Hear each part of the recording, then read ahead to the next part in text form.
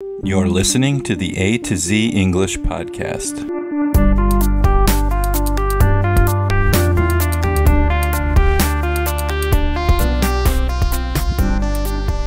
Welcome to the A to Z English podcast. My name is Jack, and today I have another This Day in World History episode for you for December 5th.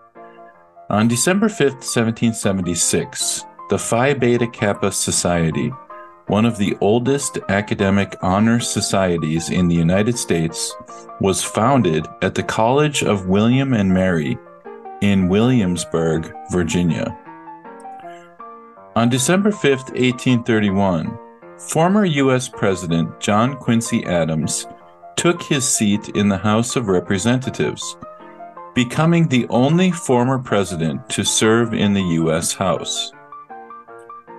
On December 5th, 1933, the 21st Amendment to the United States Constitution was ratified, repealing the prohibition of alcohol.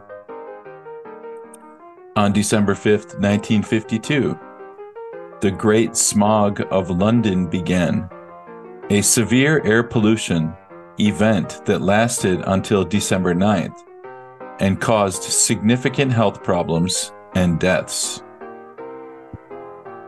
On December 5th, 1978, the American space probe Pioneer 12, also known as Pioneer Venus, sent back its first images of Venus. On December 5th, 2001, the United States Environmental Protection Agency, the EPA, admitted that it had underestimated the amount of asbestos in the air following the September 11th attacks in New York City. And on December 5th, 2013, Nelson Mandela, the former president of South Africa and anti-apartheid revolutionary, passed away at the age of 95. And these are just a few historical events that happened on December 5th throughout world history.